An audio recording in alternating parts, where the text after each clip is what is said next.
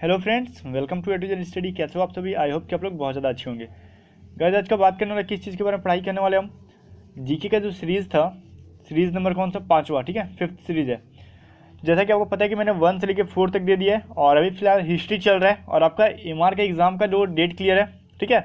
और बच्चे जो एयरफोर्स ग्रुप वाई की प्रिपरेशन कर रहे हैं वो निश्चिंत हैं, वो उनका तो बहुत ज़्यादा टाइम है अभी, समझ लो। फिलहाल एमआर वाले बच्चे जो हैं और इसके साथ डबल इनका जो एग्ज़ाम देना है, तो ये तो डेट क्लियर है ना आपका।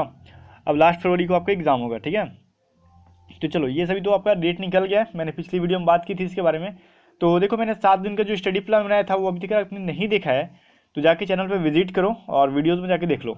वो आपके लिए काफ़ी बेनिफिशियल होगा, इतना मैं बोल सकता हूँ, क्योंकि उसमें बहुत ज़्यादा इंपॉर्टेंट टिप्स मैंने दिया है। तो फिलहाल गए यहाँ पर हम कर लेते हैं कौन सी जीके की जो भी आज सीरीज़ है।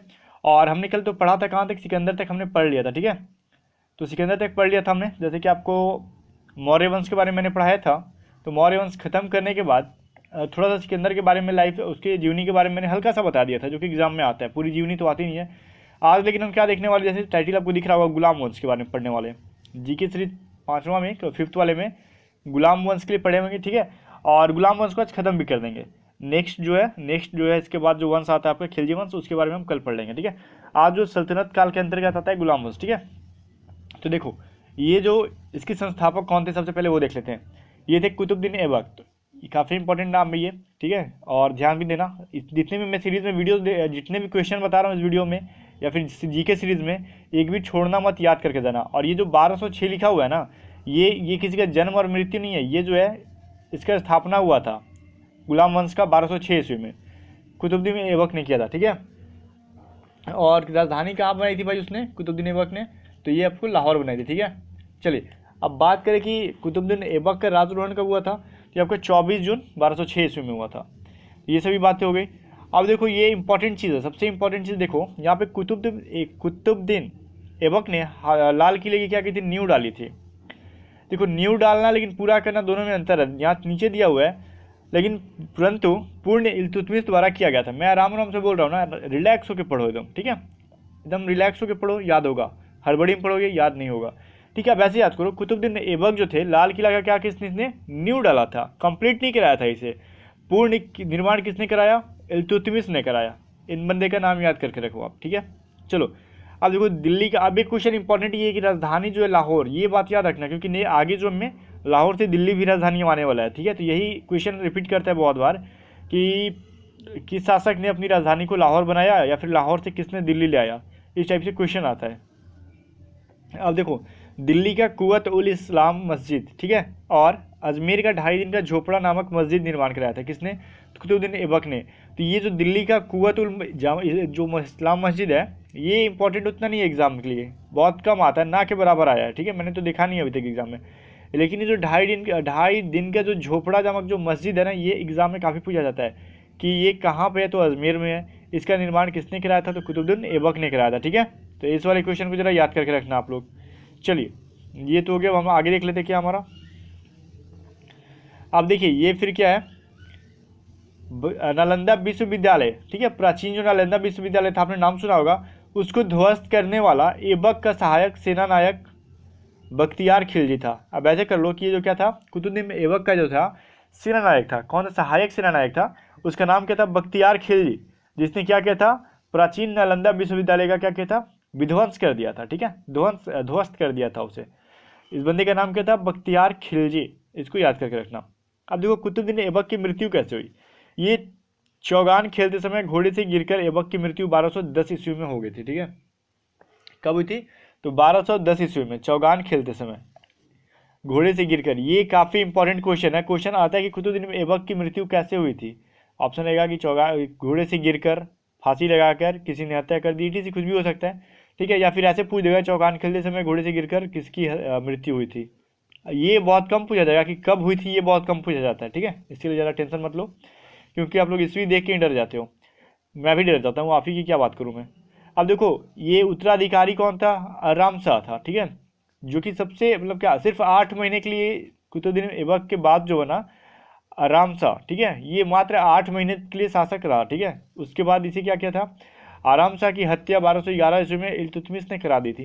ये इल्तुतमिश कौन है भाई? जिसने लाल किले को कंप्लीट कराया था, ठीक है। तो इल्तुतमिश ने क्या किया, इसकी हत्या करा दी आराम शाह की। चलो ये कब करा, ये एग्जाम में आपके नहीं आएगा, मैं इसकी गारंटी ले रहा हूँ, भले ये आ जाएगा कि इसकी हत्या किसने की थी। अब देखो इल्तुतमिश ने लाहौर से राजधानी को स्थानांतरित करके दिल्ली ले आया। अब देखो आगे बात ना, ऊपर क्या था भाई, ऐबक ने क्या किया था, अपनी राजधानी को लाहौर में बनाया था, लेकिन ये जो इल्तुतमिश है ये क्या किया, लाहौर से उठा के कहाँ लेके चल गया, फिर दिल्ली लेके आ गया। ठीक है, तो इस बात को जरा याद रखना, किसने दिल्ली बनाई थी, लाहौर से कौन लाया था, तो इल्तुतमिश लाया था। ठीक है, अब इल्तुतमिश, जब इल्तुतमिश मर गया तो उसका पुत्र उत्तराधिकारी कौन बना, तो उसी का पुत्र इल्तुतमिश का ही पुत्र बना। ठीक है, जिसका नाम क्या था, रुकनुद्दीन फिरोज। ये भी बंदा काफ़ी दिन तक नहीं रहा। ठीक है, इसे बहुत कम समय में इसे भी क्या किया गया, हटा दिया गया, क्योंकि ये कोई अच्छा शासक नहीं था। ठीक है, और इसके टाइम पे इसकी जो अम्मी जान थी, माँ थी, वही क्या कर दी थी, एक तरीके से छाई रही, मतलब क्या उसी के थ्रू शासन व्यवस्था चलता था, ये कोई काम का आदमी नहीं था।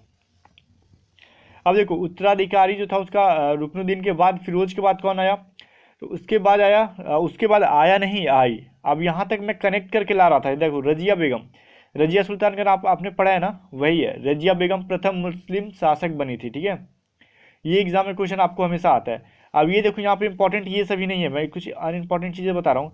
ये जो है ना रुकनुद्दीन फिरोज वगैरह जो है, आपको ये इल्तुतमिश के बारे में यहाँ पे पूछा जा सकता है। ठीक है, आराम शाह वगैरह के बारे में नहीं पूछा जाएगा। बस मैंने पढ़ाने का पर्पज़ क्या था कि इन सभी से कनेक्ट करके आपको रजिया सुल्तान तक पहुँचा दूँ कि रजिया सुल्तान आई कैसे। ठीक है, तो देखो अब रुकनुद्दीन फिरोज जो है अच्छा शासक नहीं था, तो वहाँ क्या हुआ, तुर्की अमीर लोग थे, क्या करते थे, शासक को हटा देते थे। तो इसे हटाकर फिर रजिया को क्या किया, उसने फिर शासन व्यवस्था पे लाया। ठीक है, और रजिया बेगम बनते ही क्या करने लगी है, इसने क्या किया, पर्दा प्रथा को हटा दिया। मतलब क्या, वो जो पर्दा प्रथा जो कि आपको फिर देखो पुरुषों की तरह चोगा एवं कुला पहनकर राज दरबार में आने लगी। अब ये कुला का मतलब टोपी होता है, जैसे देखो पर्दा प्रथा का मतलब वही हुआ, जैसे कि उस टाइम क्या थी मुस्लिमों में, इस्लाम धर्म का क्या अभी भी, कि जैसे कि अभी तो नहीं है, पहले बहुत ज़्यादा था कि पर्दा प्रथा, जैसे कि अपने चेहरे को ढककर अगर शासन कर भी रही है तो चेहरे को ढककर उन्हें आना था। ठीक है, राज दरबार में। लेकिन रजिया सुल्तान ने क्या किया था, रजिया बेगम ने इस प्रथा को हटा दिया, त्याग दिया, और पुरुषों की तरह बिल्कुल भी कपड़े पहनने लगी, वस्त्र जो थे चोगा और कुला, कुला का मतलब टोपी होता है, वो राज दरबार में आने लगी। ठीक है, अब नेक्स्ट देखो, लेकिन इसकी वजह से कोई प्रॉब्लम नहीं हुआ। अब आगे देखो हुआ क्या, इनको भी हटा दिया गया था। ठीक है, रजिया सुल्तान को भी क्या किया था, बंदी बना लिया गया था, मतलब हटा दिया था, और इनकी जो शादी हुई थी अल्तुनिया से हुई थी। ये सभी क्वेश्चन एग्जाम में नहीं आएंगे, बस ये आ सकता है कि रजिया बेगम की शादी किसी हुई थी तो अल्तुनिया से आई थी। अब क्यों हटाया गया, कैसे हटाया गया, ये सभी एग्जाम में नहीं आएगी, लेकिन आप फिर भी आप जाना चाहते हो तो क्यों हटाया गया था भाई, इन्होंने क्या किया था कि एक गैर तुर्क जो था उसे सामंत बना दिया, जो तुर्क का नहीं था फिर भी उसे क्या सामंत बना दिया गया था। ठीक है, इसके रजिया सुल्तान ने बना दिया था, रजिया बेगम ने बना दिया था, क्या कोई गैर तुर्क था उसे क्या किया था, सामंत बना दिया, जिसकी वजह से तुर्की लोग भड़क गए और यहाँ इसको हटा दिए। देखो अब बीच में कौन आया क्या नहीं, कुछ इंपॉर्टेंट नहीं है आपके लिए। अब यहाँ पे इंपॉर्टेंट है तो कहाँ पे, देखो बलबन एक नाम का व्यक्ति है, ये काफ़ी इंपॉर्टेंट व्यक्ति रहा, चर्चित है। ठीक है, अब ये चर्चित क्यों है, जब आप हिस्ट्री पढ़ोगे तो पता चलेगा, लेकिन अभी एग्जाम के लिए इंपॉर्टेंट नहीं है, इसलिए मैं पढ़ा नहीं रहा यहाँ पे। अब देखो इसका वास्तविक नाम क्या था, बाहुद्दीन था। ठीक है, अब चर्चित क्यों है, अगर जानना चाहते हो तो मैं बताता हूँ। ये बलबन बड़ा ही षड्यंत्रकारी व्यक्ति था। अब इसने अपने चक्कर में क्या किया था, अपने दामाद को क्या किया था, नसरुद्दीन महमूद को क्या, ठीक है, उस जो कि एक टोपी सिलने वाला व्यक्ति था, टोपी सिलता था और अपना जीवन यापन करता था, उसे षड्यंत्र रच के क्या बनाया, गद्दी पे बैठा दिया था बलबन ने। ठीक है, अब सोचो एक कपड़ा सिलने वाला व्यक्ति को अगर आप गद्दी पे बैठा दो शासन में, वो क्या चलाएगा, लेकिन फिर भी वो अच्छा खासा शासन चलाया। ठीक है, उस समय मतलब नहीं है क्रिटिसाइज यहाँ पे मैं किसी की नहीं कर रहा, बस आपको जो इतिहास जो है मैं आपको बता रहा हूँ। ठीक है, ताकि आपको भी इंटरेस्ट बढ़े, आप भी पढ़ो कभी तो मज़ा आएगा। अब देखो बलबन जो है ये वास्तविक नाम इसका बाहुद्दीन था। ठीक है, अब देखो वह इल्तुतमिश का गुलाम था। बलबन कौन था, इल्तुतमिश का ये गुलाम था। ठीक है, अब आगे देखो क्या है कि बलबन ने लौह एवं रक्त नीति, ये काफ़ी इंपॉर्टेंट क्वेश्चन है, लौह एवं रक्त नीति का पालन किसने किया था। ठीक है, तो ये बलबन ने ही किया था। आपको ऑप्शन में रहेगा तो बलबन ही आंसर करना। ठीक है, ये किसके लिए, दुश्मनों के लिए, ठीक है, विरोधियों के लिए ये नीति अपनाता था। अब देखो बलबन के राज दरबार में प्रसिद्ध कवि अमीर खुसरो एवं अमीर हसन रहते थे। देखो अमीर खुसरो का आपने नाम सुना होगा, ये किसकी दरबार में थे, बलबन के दरबार में थे। अमीर हसन का तो कम पूछा जाता है, लेकिन अमीर खुसरो के बारे में ज़्यादा पूछ लिया जाता है एग्जाम में। ठीक है, तो अमीर खुसरो को जरा याद रखना, किसके दरबार में थे, तो बलबन। अब यहाँ पे एक लास्ट क्वेश्चन क्या है, गुलाम वंश का अंतिम शासक कौन था, तो गुलाम वंश का अंतिम शासक आपका ये पूछ दिया जाता है, तो समुद्दीन कैमुर्स था। ठीक है, यही आपसे बहुत कम चांस है पूछने पे, फिर भी आप याद रखो गुलाम वंश का अंतिम शासक कौन था, तो सैमुद्दीन कैमूर्स। अब गई देखो यहीं पे लास्ट करते हैं, काफ़ी अंदर भी और भी कुछ हुए थे गुलाम वंश में, लेकिन जो कि आपको इंपॉर्टेंट नहीं, एग्जाम में नहीं आने वाले, एयरफोर्स नेवी इन सभी एग्जाम में। फिलहाल अगर आपको ये यूपीएससी का देना तो फिर आएगा, ठीक है। अब रही बात, आगे हम खिलजी वंश के बारे में पढ़ेंगे, थोड़ा सा वेट कर लो और चलो कल का वेट करो। और मैथ की जो मैं वीडियो प्रोवाइड कर रहा हूँ तो मैथ की आप डेली देखते रहो, आज मैंने प्रोवाइड किया था। और जितनी भी इसकी प्लेलिस्ट है आप जाके प्लेलिस्ट में देखो, जितने भी हिस्ट्री के क्वेश्चन है, ठीक है, उसमें मैं जीके सीरीज के डालता हूँ, पॉलिटी के जितने भी क्वेश्चन है एग्जाम से पहले देख लो, काफ़ी आपको हेल्प मिल जाएगा, ठीक है। चलो बेस्ट ऑफ लक। और कुछ बच्चे पूछते हैं कि सर अगर आपको पढ़ाया हुआ नहीं आया तो मैं क्या करूँगा।